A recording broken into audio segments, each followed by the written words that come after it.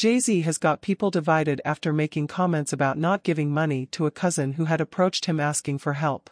The rapper, who is worth a staggering $2.5 billion, was being interviewed by Kevin Hart on his talk show Heart to Heart and spoke about the difficulties of relatives asking him for money when he goes home for the holidays.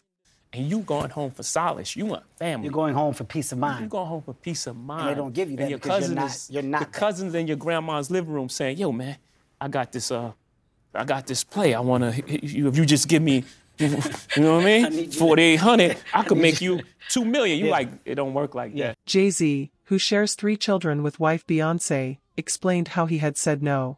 It don't work like that, man. But you got to explain to him, like, life isn't like that. Money isn't free, and no one's giving out opportunities. If it sounds too good to be true, it's really... And then he like, oh, you don't believe in my dreams.